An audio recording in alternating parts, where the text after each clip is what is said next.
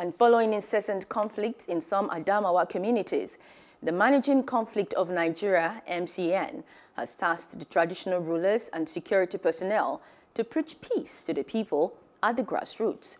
The Adamawa State Commissioner and Coordinator Abdulkadir Bello announced this at the gathering of traditional rulers and security personnel in Yola, where he urged them to do everything possible to curb the situation in their jurisdiction. Bello said the MCN will always work hand in hand with the security personnel and traditional rulers in order to have a peaceful environment in all the local government areas across the state. We all know that traditional rulers and community leaders play crucial roles in maintenance of peace and security in our communities. Governments at all levels continue to rely on traditional rulers to maintain law and order.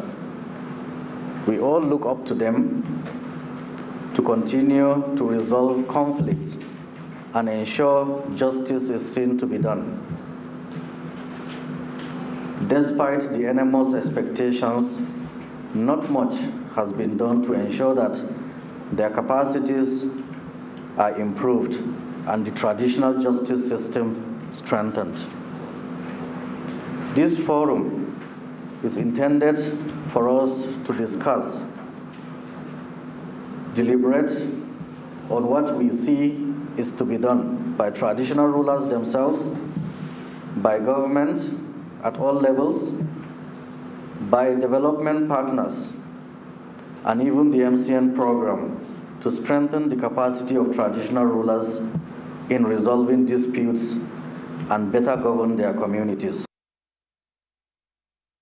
Some of the participants at the peace gathering applauded the effort of the MCN for introducing such an event and promised to take it back to the people at the grassroots.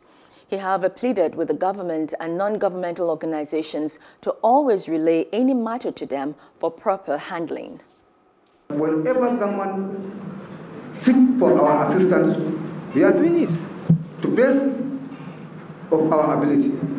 So we are praying, please, let put all the government to put 13 council in Nigerian constitution so that we can remain autonomous. The Commissioner of Police said I should urge the participants here to carry the whatever we deliberated upon here to the grassroots and ensure that proper implementation. Security and Civil Defense Corps, to the best of my knowledge, is the only organization that has peace and conflict department, right from national headquarters transcend to 37 state command and FCT. And we are working with all relevant stakeholders to ensure that we have resolved issues amicably.